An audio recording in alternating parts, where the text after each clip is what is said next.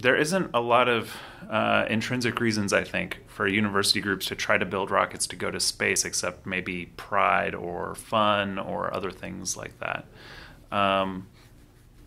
We do it because it's an inspirational goal. And most of us are kind of just obsessed with space exploration in general. For that reason, open source is attractive to us because if the work that we do spreads, gets used by other groups, then we're helping to pull up the whole field of amateur rocketry by its bootstraps to a more interesting and higher level.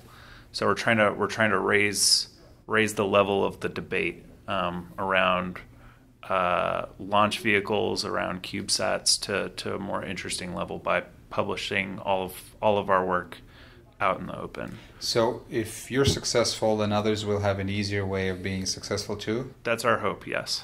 You're working on your own GPS device. Why?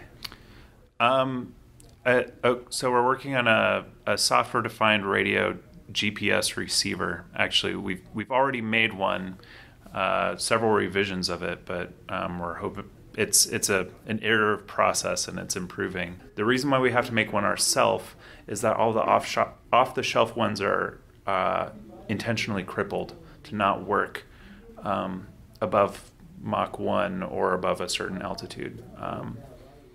And again, this is for military reasons? Yeah, I believe that's the main reason, is to keep people from using it as a guidance system for a weapon.